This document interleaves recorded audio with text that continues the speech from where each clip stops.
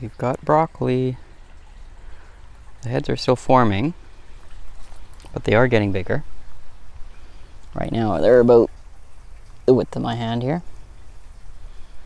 And they're looking pretty good. Bit of a stem on the bottom. And a little baby one as well. And so I've got, I think, 8 plants. You can see that they're all getting nice and fat. Some taller than others. And we'll be able to harvest them fairly soon. You need to keep an eye on them. The moment they start looking like they're about to flower, you need to obviously pick them. But they're doing quite well here in this bed. And this is only about maybe 2 to 3 feet by 4 feet.